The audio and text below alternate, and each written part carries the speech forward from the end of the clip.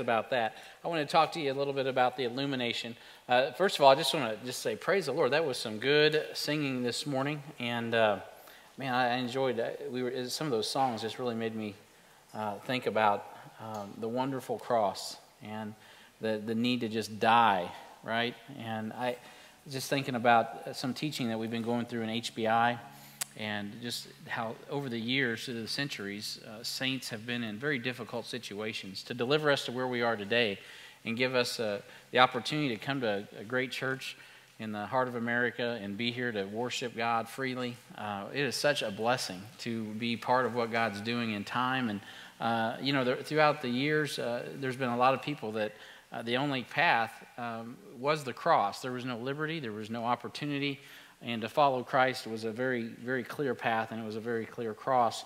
And yet today we're so inundated with so many other things that we often, we have other things to choose other than the cross. And I think sometimes that's worse than living in a persecuted state where you only have one choice to make. It's either Jesus or bust. And so I prayed this morning that as we sit here and we sing these beautiful songs, I was looking at the Amazing Grace in 1779, right? Born out of slavery and born out of the conflict of how men mistreated other men and how Jesus Christ forgave people and set them free, bringing in the Philadelphian church age. And here we are, a couple hundred years plus later singing these songs, which were started with the revival in people's hearts.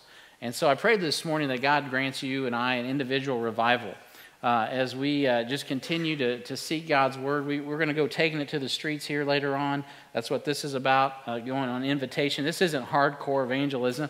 This is really the easiest way possible. You're just inviting someone to a good time here at the church. Easy to do, and I pray that everyone gets excited about that and gets involved in that today.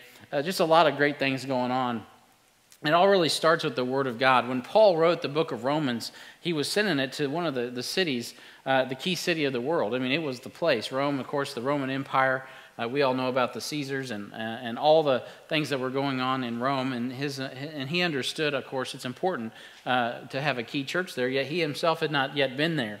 And, it's exactly what's going on in our world today. We have the Word of God. Jesus Christ has not come back yet physically, but He indwells in us. And we need to listen intently to the Word of God so that God can do a work in our hearts so that we can go forth with power, love, and a sound mind, because this world desperately needs it. And the world that we live in is, of course, increasingly wicked, but it's no less wicked than the world of Paul's day. And so the Word of God works in the first century, and it works in the last century. It is God's Word. It is true. And so as we look in Romans this morning, I'm excited for the opportunity for us to dig into this book and continue our study. As last week we saw liberation in the first 7 verses, and we discussed that and how that fruit is the fruit of life that comes in Christ. We want to bear that fruit instead of the fruit of death that comes through sin. And last week's sermon was, as we talked about that, Paul was really building upon Romans 6. We have a liberation to love God and see Him bring forth fruit through this relationship with Him. So we don't want to continue in sin, that grace may abound. God forbid, right? We want to be set apart. We want to be sanctified. We want to be employed in the God's business. We want Him to use us supernaturally. And, of course, we're going to see as we get to the end of Romans 7 that we all struggle with that, right? The reality is that if you're born again, that should be your heart's desire. Now, it doesn't mean you always execute perfectly. But our heart's desire should be that to be used of God, to be set apart for His purpose, to be filled with the Spirit so that we can bear the fruit that God would have us to bear, to bring what? Glory to Him, to bring back some glory to the place it belongs. It all belongs to Him. And so if you have your Bibles, look in Romans chapter 7. We're going to pick it back up in verse 1, and I'm only going to bring you down this morning through verse 14, and then I'm going to bust the word from there. Verse 1 of Romans chapter 7. Know ye not, brethren, for I speak to them that know the law, how that the law hath dominion over man as long as he liveth. For the woman which hath a husband is bound by the law to her husband, so long as he liveth. But if the husband be dead, she is loosed from the law of her husband. So then, if, while her husband liveth, she be married to another man, she shall be called an adulteress. But if her husband be dead, she is free from the law. So she is no adulteress, though she be married to another man. Wherefore, my brethren, ye also are become dead to the law by the body of Christ, that ye should be married to another, even to him who is raised from the dead, that we should bring forth fruit unto God. We talked about that last week. For when we were in the flesh, the motions of sins which were by the law did work in our members to bring forth fruit unto death. But now we are delivered from the law, that being dead, wherein we were held, that we should serve in newness of spirit, and not in oldness of the letter. What shall we say then? Is the law sin? God forbid. Nay, I had not known sin, but by the law. For I had not known lust, except the law had said, Thou shalt not covet. But sin, taking occasion by the commandment, wrought in me all manner of concupiscence. For without the law sin was dead. For I was alive without the law once, but when the commandment came, sin revived, and I died. And the commandment which was ordained to life I found to be unto death. For sin, taking occasion by the commandment, deceived me, and by it slew me. Wherefore the law is holy, and the commandment holy, and just, and good. Was then that which is good made death unto me? God forbid. But sin, that it might appear sin, working death in me by that which is good, that sin by the commandment might become exceedingly sinful. For we know that the law is spiritual, but I am carnal, sold under sin. Heavenly Father, as we come before your throne this morning, and as we look at this passage, Lord, I thank you for the liberation that we have in Christ, to bear fruit unto him. And Lord, I thank you for the reality that you have given us illumination through the law so that we can have a relationship with you as we come to repentance and deal with the sin, Lord, that is so prevalent and exceedingly sinful, as this passage just says. Lord, we thank you for the reality that your love and your grace is even more magnificent. It's even more, it's greater than all of our sin, as the old song says. Lord, we just thank you and praise you for the opportunity to be liberated, to be free today, to invite other people into a relationship with you. And Heavenly Father, we pray this morning as we look into this passage, Lord, that you truly would open up our eyes, that we might behold wondrous things from the Word of God this morning, that we would be filled with the Spirit, that the light of your Word would just fill us up. And as we go out of here, Lord, we'd radiate life and light that comes from on high. Lord, we just thank you and we praise you for the privilege of gathering together. We ask your blessing upon the reading, the hearing, and the living, and the application of the Word of God this morning. We ask this in Jesus' name. Amen. I would tell you to be seated, but you already are. So I won't do that this morning. Okay, Romans chapter 1. I want to just review with you what we learned last week. So last week when we came together, we saw that Paul asked some key questions in Romans 7:1. And he was asking the audience there, which was Jewish, about the law. And he asked them, does it have dominion over someone as long as they live? And of course it does. Well, when someone dies, of course they're free from the law. And we talked about that last week. As he addressed this key audience with this key question, those that were in Rome knew the law. Even if it was the law of Rome, they understood how that worked. And then he uses this key analogy of someone who is married. And we talked about that last week, that a woman who was married, and I use woman because that's who Paul used in chapter 7, verse 4. A woman who is married is no longer bound to the marital contract once her husband is dead. Once he passes away, that contract then is expired. She is free to remarry without any problems. Of course, in the case of a Christian, it's in the Lord. They got to be married to a brother in Christ.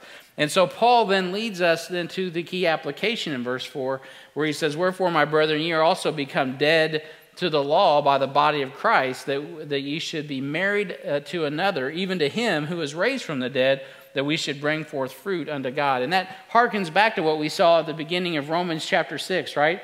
With baptism. It helps us remember what we see in the baptism tank here. So our death is just like Jesus Christ's life is imputed to us, so is his death. So we're as good as dead, buried, and resurrected. And so we're dead to the penalty of the law because Jesus Christ has already faced it. And that led us to really dwell on the reality of our life. As I concluded last week, I want you just I wanted to leave you with this thought, which is that we need to make sure we're dwelling on deliverance and not death, because when we dwell on deliverance, you know what that means? You're going to bring forth life. You're going to bring forth fruit. And we talked about how we bear fruit, right? We bear fruit through a relationship with the Word of God. Jesus Christ is the Word of God. We are alive to Him. We have a living, live relationship that brings forth fruit unto life instead of fruit unto death. And we also know that when we serve sin, sin brings forth what? Death. And so that's not even part of our new nature. And what we get into in Romans chapter 7, and we'll get into more next week, is this dual nature that we have between the flesh and the spirit, the carnal and the spiritual. And so as we desire on the inward to have fruit, do you desire to have fruit this morning? Do you want to love God? Do you want to be? You wouldn't be here on a Sunday morning if you didn't. I mean, you're looking for something from God and His Word, right? You have a desire, right? And you may roll in and you may have stayed up too late. Your flesh may have got a hold of you and you did something you shouldn't have. You've been thinking something you shouldn't have thought and all that stuff. And you come here because you know what? You know that's not the life you want to live. And so you come in here and you want to get yourself straightened out so you can go forth regenerated, renewed. And I can't do that for you, by the way, but the Word of God can, right? Jesus can. And obeying what God says, it has an impact in our hearts, and it does something in us to bring forth life. And so what we got to do is we got to get our mind straight. That's why Paul wrote the book of Romans. There is a battle that goes on, and it's won in the mind. You got to understand in these things, and that's why he uses words earlier in Romans chapter 6 like reckon, and I'll touch on that here in just a moment. And so this morning as we come to this passage and we understand that we're liberated, even though we don't always feel liberated, well, some of the reasons that we don't always execute the way we need to, right, is we got to be illuminated. We got to be illuminated because we're creatures of habit. And we got to understand, we got to have some wisdom from on high because, it's not in man's wisdom. It's not in what I don't have anything worthy to say this morning. But the Word of God is so now, how ineloquent can you be? I just lost my word. It's so perfect in giving us exactly what we need to bring glory to Him. God is He's a God of glory, and we want to bring that glory to Him. So when you look in verse 7 of the text this morning, Paul asks another key question, as we need to see some illumination from the law. Now we've been liberated from the law. And you'd almost think, if you just were kind of casually reading up to this point, then the law must be, and this is how we think as natural man, we think, the law must be bad. So it had to die so I can be better. You're wrong. No, you had to die. There's nothing wrong with the law. Paul asks this question, what shall we say then? Is the law sin?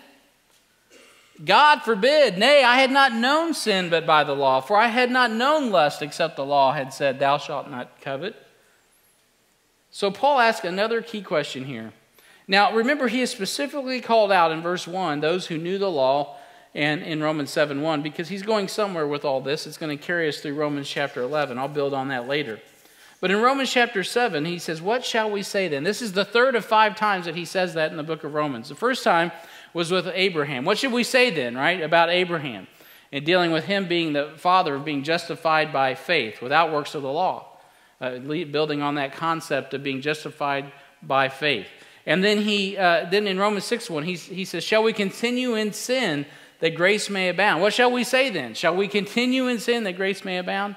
And of course, you probably know the rhetorical answer to that question. And then in Romans 7 and verse 7, we see once again, he says, what shall we say then? Is the law sin? And he has the same response as he did in Romans 6. God forbid. God forbid. Now, Paul comes forth with the key answer, God forbid. Nay, I had not known sin but by the law. So this is the 6th of 10 mentions of this phrase in the book of Romans, God forbid.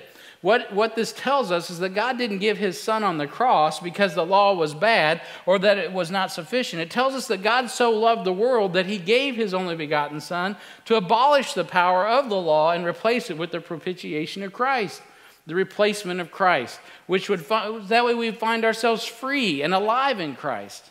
So the law wasn't bad. We were the ones that are bad. We were the ones with the problem, and we've already seen in Romans how God has already clearly shown us that. Therefore, the law is not bad at all, right? So John Cougar says what? I fought the law and the law won, right? Why did the law win? Because you're rotten. The law is going to win every time. It hadn't done anything wrong. You're the one that's done something wrong. So, but we all are exceedingly sinful, and that's what the law shows us. See, the law illuminates. Oh, you thought when we talk about illumination, man, we want to think about how enlightened we are. Well, do you know what the law does? It illuminates your depravity. Wow. It illuminates your sin nature. Oh, who wants to do that? That's why we don't want to come to the law. That's why we don't naturally want to come to the Word oftentimes. Because the first thing you're going to see is that you don't measure up. And so when you're lost, I was lost. Anyone ever been lost? I'm just kidding. I'm kind of kidding. Maybe you are lost. But when I was lost before I knew Christ, right? I don't want to be around Christians. I don't want to be around church folk. Why? They make me feel bad. And then as soon as you can find a hypocrite, which you're sure to find, let's have you raise your hand on that. Anyone a hypocrite? So as soon as you can find a hypocrite, what do? You throw aside the law of righteousness, right? And then you make them the law because that's a standard you think you might be able to top. Well, I could at least be better than that dude, because he's rotten. And he goes to church. So now I don't need church and I don't need them. Give me another beer, And then you just go about doing your own thing because the Chiefs are on later. Right? And then you just put it out of your mind. Why? Because the Word of God illuminates. The law especially illuminates. And the problem with the law is it can show you're in the ditch, but it isn't a tow truck. It can't pull you out. Right? So you're stuck there. It's just the way it is. So the law reveals sin. In verse 7, that's what's going on. He says, now God, don't blame that dead man. Don't blame that law. Just because he's dead to you doesn't mean he was a bad guy. You need to go to his funeral and thank him because that guy, he was a lot better husband to you than you were a bride. You didn't deserve that law. No. Isn't that crazy? You thought you were better than the law because he died, now you're free to go marry Christ. No, you weren't even worthy of the law, but Christ loves you so much he's marrying you anyway. Isn't that something to think about? You're greatly loved this morning. You say, well, Brian, I'm a rotten sinner. Well, praise the Lord. So am I outside of Christ, my flesh. But when Jesus Christ sees, man, God loves you so much that he has outgooded your bad. That's terrible English, but good communication, right? So you say, but Brian, I am the rottenest of the rotten. I'm the lowest of the low. I recently heard a testimony of a woman who had several abortions. And several. I know some of you in this room probably have had several abortions, right? There's certain things some of you may have engaged in our culture. Taboo, bad. The law, the literal law, the Cass County's coming down on you. Here come the cops. And you violated the law of man. You violated the law of the culture. You violated the law of your conscience. And you feel so low. You're like, man, there is no way I can get up out of the carpet. I'm lower than the carpet pad. I want to crawl underneath the concrete. I'm just worthless. You know what? God loves you anyway. You can't out bad his good. Now, if you're to that point and you realize how rotten you are, then why wouldn't you get saved? Because all you got to do is turn to him. It's faith. Because you got to believe that, then it's the other side of that coin. You got to believe that God really loves you enough in that condition that he would he would die on the cross for you. And why would he do that? Because it doesn't make sense. You try to find your value here, you can't get any, you don't even have self-esteem, as we call it in our culture. Well, who esteems you? God does. He loves you just as you are. Now, that's why us believers, us that are born again, that's why you can't look narrowly upon anybody and look down your nose at folks. Because if they're not born again, what do you expect? It's our fault, right? We got to get the gospel out. Because people are not going to be changed unless they are changed from the inside out, unless they understand who God is, how much he loves them. And sadly, there's many today who don't even understand they're depraved. They don't even understand that they've offended God. And that's why the law is such a great guide, because you got to bring the truth so people know that they're lost. You can't be saved until you know you're lost. Running around Walmart, that's going to be me someday. I'm Alzheimer's. Running around Walmart. It's open 24 hours, I'll just be walking around. Someone's going to say, hey, you belong in the nursing home. You're lost. This is not where you belong. That's what it's like when you're lost. The world leaves the lights on 24 hours and lets you run around like a rat in a maze until Jesus Christ Jesus Christ usually calls you through circumstances, through people, but most importantly through the Word of God. And the message comes blasting in and you realize, wow, I'm not where I'm supposed to be. So the law reveals sin. The word sin means offense. In Scripture, the Bible says in 1 John chapter 5 and verse 17, all unrighteousness is sin, and there is a sin not unto death. Now, I don't want to get too sidetracked here, but I want to give you the definition of sin because the law reveals sin. That's why the law is such a good guy. It's not that it's bad, it's that we're bad. So, but before I move on, I want you to think about this verse. All unrighteousness is sin, and there is a sin not unto death. Now, many struggle with this verse because Romans clearly teaches us that the wages of sin is death. So how can the wages of sin be death, and all unrighteousness be sin, and there be a sin not unto death? That's kind of crazy. And see, that's why you say, well, see, that Bible doesn't make any sense. That's why I don't go to church, see? A bunch of men wrote it. You ever heard that kind of stuff? And that's because you haven't read it thoroughly and given God the benefit of the doubt, because there's an answer. Some sin, like suppressing the call of the Spirit to save you from eternal damnation, leaves no other room but death. If you resist the call of God this morning, you say you're not saved and you need to be born again, or maybe those terms don't ring with you. Let me rephrase that. Maybe you're at a place in your life where you need to confront the reality that there's nothing you can do to be right with God other than trust Jesus Christ alone, his death, burial, and resurrection for your salvation. And the Spirit of God is pressing that upon you. As Mark Blanchett would tell you, for week after week, God was just pressing upon the back of your head. Isn't that right, brother? Just saying, you need to be saved. You need to be saved. He had all the answers, but he wasn't born again. And so if the Spirit of God's doing that, and you come to the point in your life where you say, no, I will not go. Well, guess what? There's no more room. Because that is the way, the truth, and the life. There's only one way to heaven, and that is through Jesus Christ. The Bible calls that blasphemy against the Holy Ghost. You don't want to do that. You don't want to resist the Holy Ghost unto death because there's no other sacrifice for sin. You must be born again. When we say that, we're not just saying you must be born again because you must be born again. You must be born again. That's why we're taking it to the streets, because we want to be friendly to our neighbors. We want to have a good reputation. We want all that kind of stuff. But at the end of the day, people must be born again. And if we love them, my goodness, how can we not share the good news? We're all messed up. Likewise, we know from our study in Romans that the transgression of the law clearly condemns us, because in 1 John 2, verses 1 through 2, we have an advocate with the Father. We have propitiation, which is also mentioned in Romans 3:25 and speaks to this.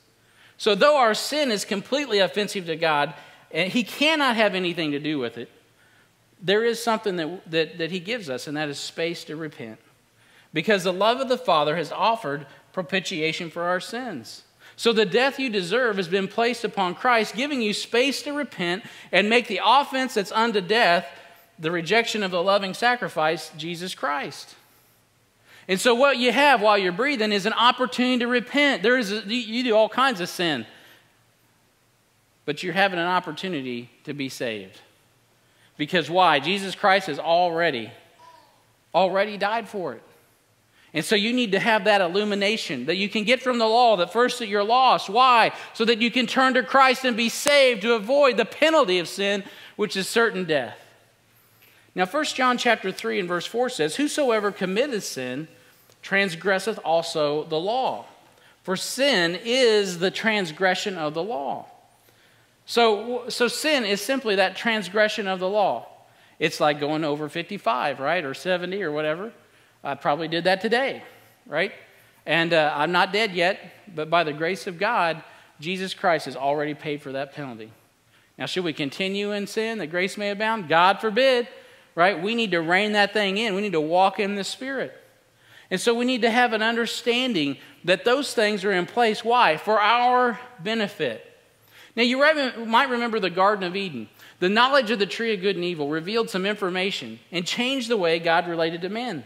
In Genesis 3:11, the Bible says, and he said, who told thee that thou wast naked? Hast thou eaten of the tree whereof I commanded thee that thou shouldest not eat? Now Adam knew that he had sinned, and he hid himself because he transgressed the one commandment God had given him. Right? We talk about the 10 commandments. Man, Adam couldn't deal with one, and nor could we. And so regardless of that one commandment of the 10 commandments, the 10 commandments, the reality is that the human nature cannot keep the law, but that does not make the law bad. Our natural man is offensive to God. It is the goodness of the command that reveals our wicked nature, that the desire that is our desire, to transgress the law, even if it's only one law. So let me say that again, because I kind of botched the way I said that. I want to read this to you.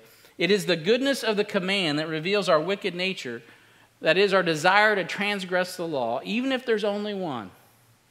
How depraved are we? Don't think you're better than Adam. You think you're better than Adam? I don't think you're better than Adam. I don't think I'm better than Adam.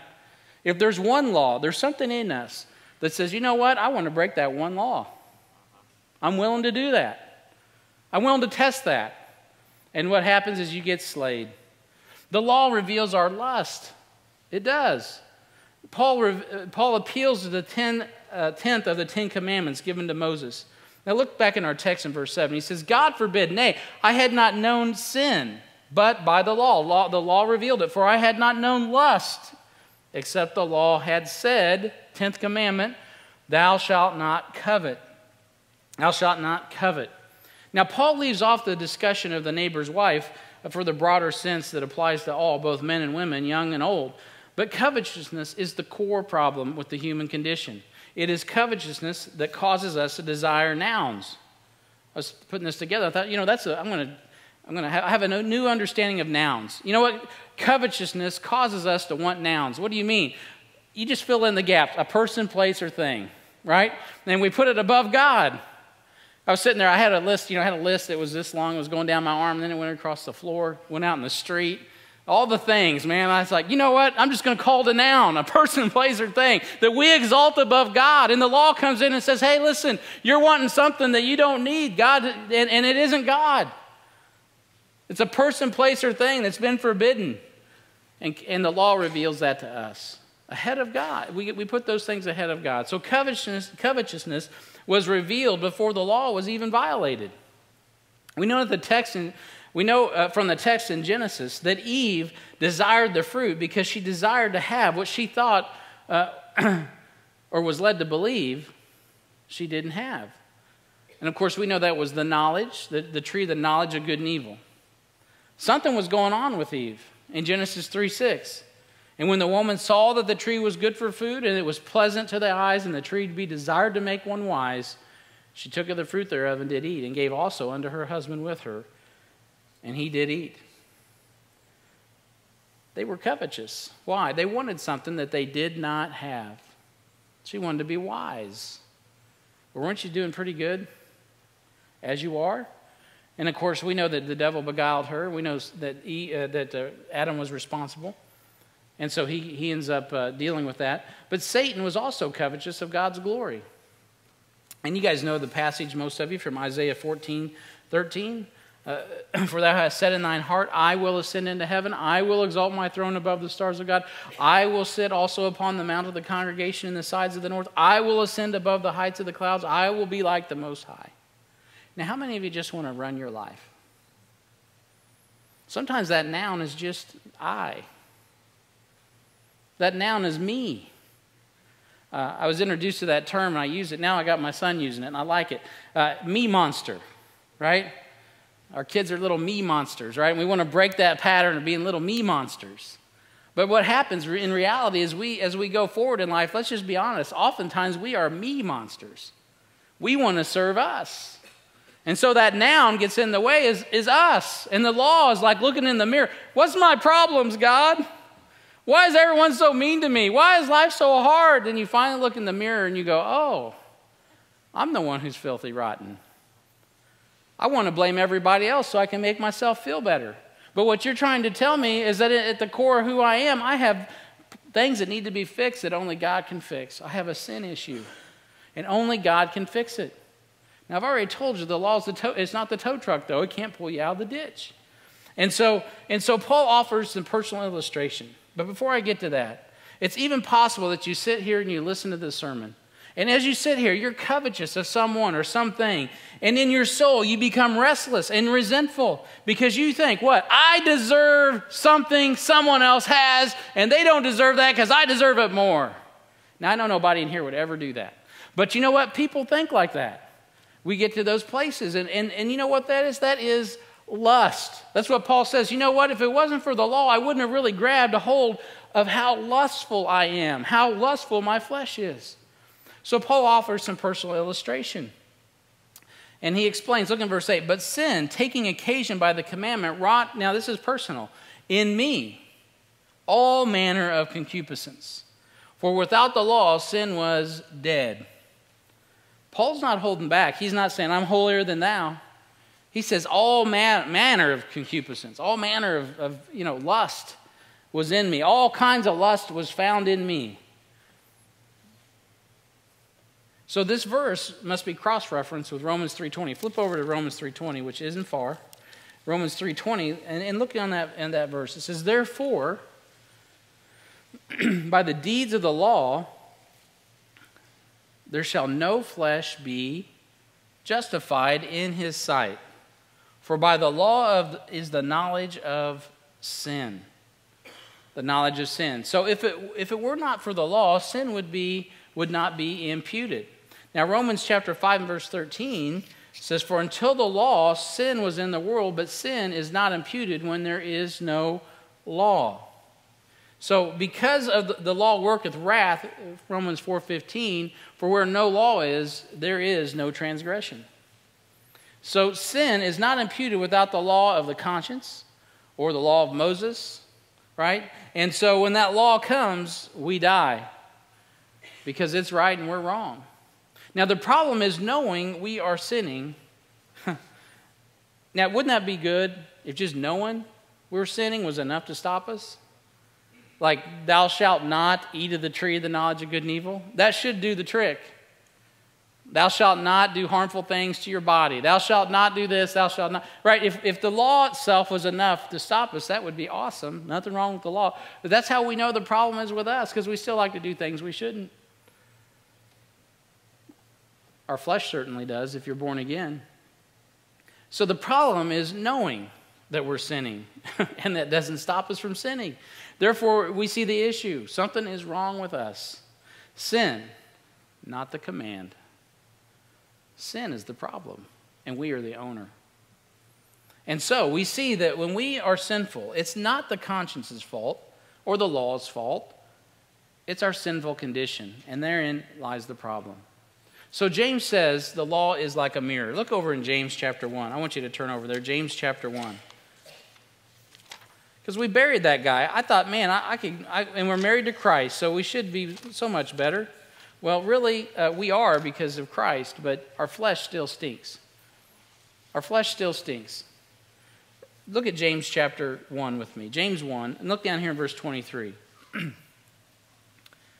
For if any be a hearer of the word and not a doer, he is like unto a man beholding his natural face in a glass. I like that word natural. Paul's going to use the word natural man, right? James says your natural face. The face that you're looking at, my natural face, but inside me is the Spirit of God. I have a supernatural face and I have a natural face, okay? And so you have, he's talking here about the natural face. Looking in the mirror, it's like a glass. You see, what do you see? You see the natural face, the natural man. When you look at the law, you get to see how rotten you are. Look in 23.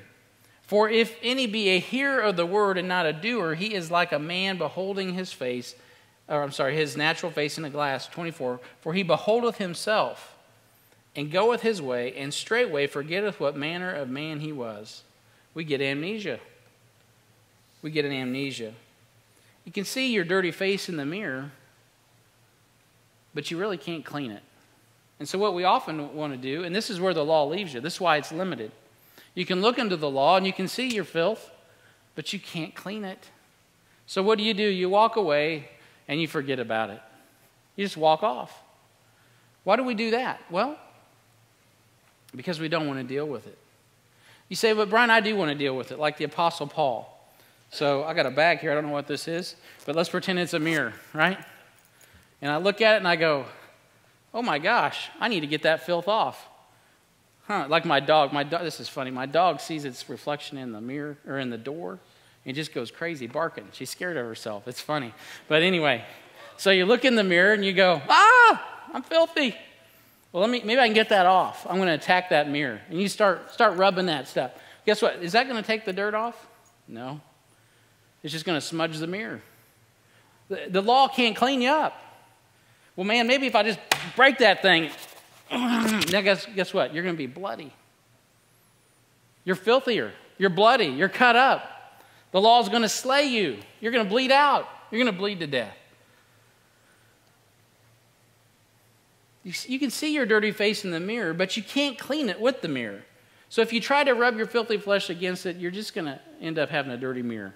So if you break the glass and do that, you're going to have a bloody mess. So you see, the mirror was not designed to clean you up. It was designed to reveal to you what you really look like in the light of God's glory. It's only, I'm not going to leave you there, but wouldn't that be depressing if I just said, amen, let's go home? Whew, boy, you got to find another church. I mean, that's terrible. So no, I'm not going to leave you there. Why? Because what does God say? What are we to do? We need the water of God's word. We need the water. Jesus Christ is the Word of God. When you complete the whole of the picture, when you get the New Testament, you put it on the back end of that Old Testament, guess what? You have Jesus Christ, the water of the Word. He's the one who can cleanse us. Jesus Christ is all that stuff in the Old Testament about sacrifices, atonement, priesthood. What is that? That's all fulfilled in Jesus Christ. He is the water of the Word. He has purchased us and washed us clean of our sin. Isn't that liberating? Woo! Yes, it is. I'm excited about that. So you can be clean. Therefore, we see that the law is not bad. We are bad. For the saved, that means our flesh is bad and our soul is saved. Praise the Lord. The law is simply the mechanism God uses to reveal or illuminate the sinful nature. So Galatians 3:24 says this, and we covered this when we went through Galatians. Wherefore the law was our schoolmaster, what? To bring us unto Christ, that we might be, using the book of Romans, justified by faith. And that's why Paul's bringing this back up in Romans chapter 7, because he's already told us and shown us that we must be justified through faith alone, through Jesus Christ, our sacrifice for sin, our propitiation. He's already covered all of that. And so then if you're Jewish, in Romans chapter 7 and verse 1, what do we do with the law? Hey, you know what? What we don't do, we're free from the law. It's great, but we got something better, and that's Jesus Christ. We're justified by faith. You can see from Galatians 3 and verse 24 that the law was never intended to save, but simply lead us to the one who could save. And of course, that is Jesus Christ. So that introduces us to another key phrase. Look in verse 8. Not of James, but of Romans. Romans chapter 7 and verse 8. But sin, taking occasion by the commandment, wrought in me all manner of concupiscence, for without the law, sin was dead. Skip on down to verse 11. For sin, taking occasion by the commandment, deceived me, and by it slew me. Twice here you see the word taking occasion. Taking occasion. Taking occasion by the commandment. Sin utilizes this occasion, and it wants to kill you. Your flesh wants to destroy you, but fortunately, it's already been destroyed. The impact of your flesh, if you're born again, has already been taken care of. But you're in a great wrestling match because it doesn't want to see you succeed. But sin, taking occasion by the commandment, Paul said in verse 8, wrought in me all manner of concupiscence. There was all kinds of work going on. And this is, I believe, he's talking here before he was obviously saved. All manner of lustful desire. Sin takes advantage of the commandment to work this out. So a revival of sin means an arrival of death. And that's what you see in verse 9. For I was alive without the law once, but when the commandment came, sin revived, and I died. And I died. You know how it is. Everyone lives that story. I'll get to that in just a moment. Of when you know you're a sinner. I've told the story before of being, and I'm not saying this is the first time, but I remember when sin really set in on me. I stole a corncob pipe at at Six Flags in Texas. And I didn't know I'd stole it yet. I just thought they were there and they were free. And my dad came down so hard on me that I thought it was the second coming. I didn't know what that was yet. But I tell you what, I was like, oh, what have I done? And I went back and I put the pipe back up and I was all freaked out. I knew that day I sinned. I had transgressed the law. Even though I didn't know the law, I broke it. And I never forgot that. You don't thieve, man. You're not a thief. Your dad will look at you narrowly. It just broke my heart. And so that's definitely what happens. There's sin. As it has a revival in your life. You know what happens when you sin, once you broke the law? Because I was lost once. This is what happens. Because you have these standards. And outside of all the Bible, you've never been to church, right? You're just kind of like I was. Very little church, just a lot of life. And so you're rolling through life and you have these standards. But once you start breaking your own rules, you know what? You break your own rules, you just start spiraling. You just spiral into depravity. And if you're honest with yourself, you know I'm telling you the truth. Because you have this standard, it's in your conscience. Even if you've never been to church, there's going to be doors that you knock on today. People their lives have spiraled into depravity, and they feel like there's no hope. They feel like, you know what, I've broken the law, I've tried, I can't do it. And you know what? They're right. They can't do it. That's why they need the love of God. They need the goodness of God. They need to acknowledge God. They need to return to Christ. Because of Him, they can be saved. That's what happens to sin. It brings all manner of concupiscence. Paul says, you know what it did? Verse 11, for sin, taking occasion by the commandment, it deceived me. It slew me. A preacher said, sin deceives you by leading you to believe you can sin without impunity. Sin deceives you by leading you to believe that your actions won't hurt anyone else.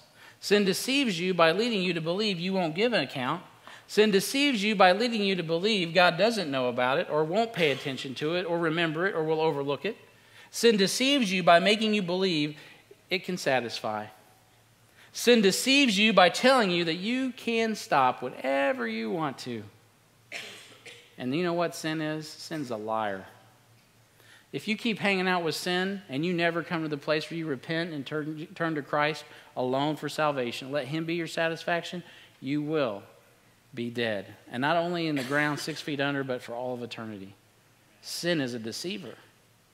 Sin is a deceiver. Every believer then, as we understand, has reenacted Genesis chapter 3. Before Eve ever took the bite of the forbidden fruit, you know what? She did some things that really weren't too cool. It was not until she took of the fruit and broke the one command that the fruit slew her, right? That the sin slew her. But before that ever happened, she was willing to consider that God was holding out on her. And she doubted in her heart the character of God. Not good. Before she ever took of the fruit, she listened to accusations against the Creator, God, and His character. She heard accusation. God had not said that. That's not what He meant. She let people slay His word and twist it. And she stood by and thought, maybe so. Well, so let me do this. Let me change the word. Then she changes the word. She did worse than he did. He just questioned the word. She's the one that changed it. So all that went on before she ever took of the fruit. Before she ever actually broke the law, something went wrong in her heart. There wasn't a penalty, though. It wasn't imputed until she actually broke the law. You know what that was? That was a space for repentance. And while I'm on that subject, it may have been a space for her husband to jump in and save her. Aren't you glad Jesus didn't just ignore the Father? Aren't you glad the Father loves us and didn't just let us go off the cliff into depravity, into eternal hellfire, as He could justly have done with no problems at all? And not even had thought about it, not even had an inkling of a conscience that was defiled. He could have done that, but instead He does craziness and He loves us. While we were yet sinners, Christ died for us. He stepped in there and said, whoa, we're going to give these folks an opportunity to love here. I'm going to fill up a third of the sons of God with some love creatures, some people here that'll love, something that you angels haven't really caught on yet, but you just watch and see how this works. And that's what happened. Don't blame the law. Paul gives his personal testimony of how he was alive without the law once, as we've all been. Then he describes that state of all people before the age of accountability. When Paul became old enough to understand the command slew him. So don't blame the law. He's that good guy. Look in verse 10. And the commandment which was ordained to life, I found to be unto death. I say it like this because the analogy Paul used in verse 3, over there in verse 3, where he says, so then if while her husband liveth she be married to another man, so she shall be called an adulteress. But if her husband be dead, she is free from the law, so that she is no adulteress, though she be married to another man. Last week I used the analogy of Abigail, but we really know Abigail. The law's a good guy. He was no Nabal. And so, just because the law is dead to you doesn't mean the law was a bad thing. It means it is sufficient to show us sin, but it cannot save us from sin. So Paul mentions here, the commandment is ordained to life. It is not created or intended to kill. It is dead, and we are free to marry Christ, but the law was a great thing. It was ordained to life. That's a really important verse there in Romans chapter 7 and verse 10. The law was ordained to life, lest you somehow be like Eve in the garden and start to wonder, well, maybe God wanted us to be slain by the law. No, the law was ordained to life. Its purpose was to bring life. Now, Paul takes up the law in Romans chapter 7, verse 12. The law and the commandment are holy. So this is the way it works. In verse 12, he says, wherefore the law is holy, the commandment is holy, and just and good. He defends the law, as we ought. And so what is the deal here? Well, this is how it works. When you tell your kids, don't play in the street, what are you telling them that for? Just because you're a mean parent, you want to instruct and impose your will over there so they can't do what they want. No, that's what the flesh says. That's what the natural flesh says. That's what your kids think. But you know in your heart, why did you tell them not to play in the street? Because you don't want them to die. That law was intended for them to not die. Don't go out and get ran over by a car. Is your underwear clean? Okay, so, so that's why you give that law. You lay that law down not to bring death, but to avoid death. You've all heard that too, huh? You don't want your kids playing in the street because they'll die. And that's exactly the way the law works. Once we hear the law say it's dangerous to play in the street, don't play there. You know what happens in our sinful hearts? We get resentful. Well, who are you to tell me I can't play in the street? Because I'm smart. And I can see when the cars come. And you know what? I can go out in the street. And you know what? If you're not looking. And you know what? That's a sinful man. I can go have sex and not get caught. I can go do this and nothing's going to happen. I can do this. Why? Because I'm so smart. Yeah, I know how it goes. You're not that smart. You can fool me all day long. I'm not that smart. If you want to talk to someone, I'm not smart, okay? Fool away. You can fool the old preacher. But you know what? You can't fool God. He knows what's up. And who you really, and then when you take the time to really look at why you do what you do, you realize the problem is not the rules. The problem is the rule breaker.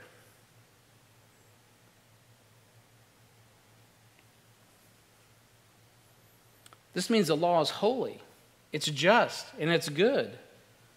And of course, we are the ones with the problem. So now we clearly see the reason for the law in verse 13. Was then that which is good made death unto me? Oh, God forbid, second use there in this chapter. But sin, that it might appear sin, working death in me by that which is good, that sin by the commandment might become exceeding sinful. What? Yeah, he wants you to see how rotten you really are. The commandment reveals, it illuminates the sin so that it's exceeding sinful. For we know that the law is spiritual, but I am carnal, sold under sin. Next week when we get together, we'll talk about that. Because the reality is if you're born again, you're dealing with this flesh every day of your life. And the longer you're saved, you know what you realize? The more you're in the Word, you know what you realize? The more exceeding sinful this old carcass is. The heart is deceitfully wicked, right? above all things. Who can know it? And if you're born again, you don't need a lesson. You already know what I'm telling you is true. You probably could preach it better than I could. We understand those things. But maybe this morning, maybe you come in here and you really never considered how exceedingly sinful you really are. And I'm not judging you, because I'm going to jump up and say, well, if you're exceedingly sinful, I'm equally or better. Okay, so we could get into a sin fest here. That won't glorify God. Let's just leave it at that. God is holy. And for him to have fellowship with us, we need an advocate. We need a propitiation, and that is Jesus Christ. Maybe this morning God is calling you to turn, to really believe in your heart, in your core, that Jesus Christ really is who he said he was. That the events of 2,000 years ago really did have an impact on you. And it's not just some story, not some thing that's made up, not just some book that some dudes put together, but literally Jesus Christ was God, that he died on the cross, that he rose again the third day, and that if you by faith trust what the Word of God says about not just your sin, but about the solution through Jesus Christ, the Word of God, he will wash you clean. And when you look in the mirror, you'll see the perfect law of liberty. The old man is gone, and there's a new man in its place. That man is Christ in you, the hope of glory. And you now are illuminated, not by the law to reveal your sin, but by the Lord Jesus Christ himself from the inside out to shine forth his light. The good news is in you. If you're born again this morning, can you say hallelujah?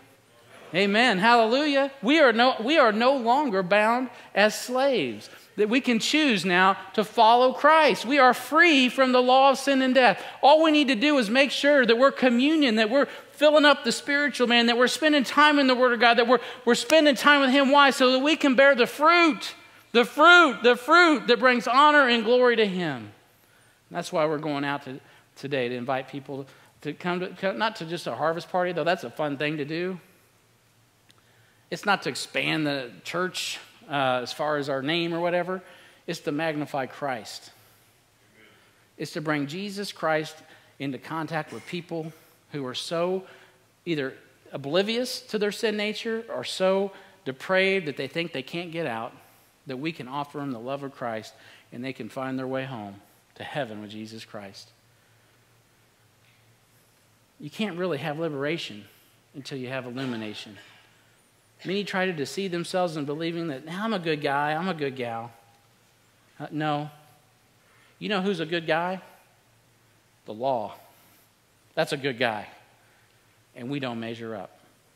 You know who a good guy is? Jesus Christ. That's who a good guy is. He'll save you from yourself. He loves you despite yourself. He'll redeem you.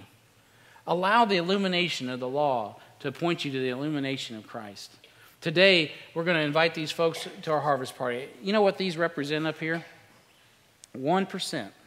I made sure we had at least 1% of the population of Cass County just laying up here in these little things.